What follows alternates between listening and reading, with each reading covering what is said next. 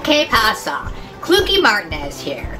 I'm going to show you how to make two different kinds of puppets out of a fiber dust cloth. So, first you get the dust cloth. It's right here.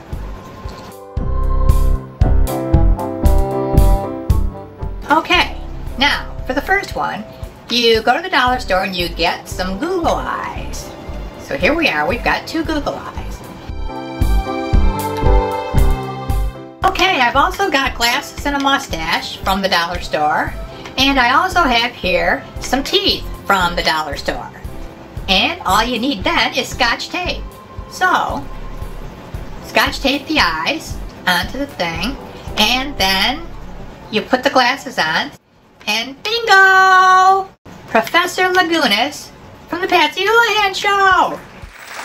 Well, in my studies for over 45 years, I have researched this subject of angels, and whether or not there is such a phenomenon.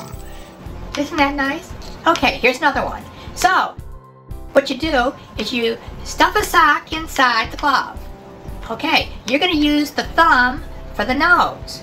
So you point it out, and then you're going to flap that thing down, put a clip on from a shower curtain to make an earring that holds it down, and put the Google eyes on, and bingo! Hello! Cheap puppets. And they're fun too, and they look cool.